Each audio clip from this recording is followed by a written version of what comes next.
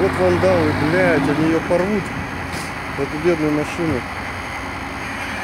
Хрена что вытворяет. Он уже ее раз поднял, уронил, короче. Кошмар. Да ее после такого в утиль только. Походу хозяина машины нету.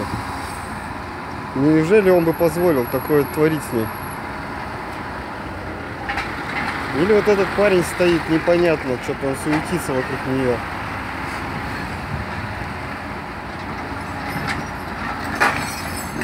Охренеть. Вот это беспредел. Кончили машину. Точно, походу, сбежал, наверное.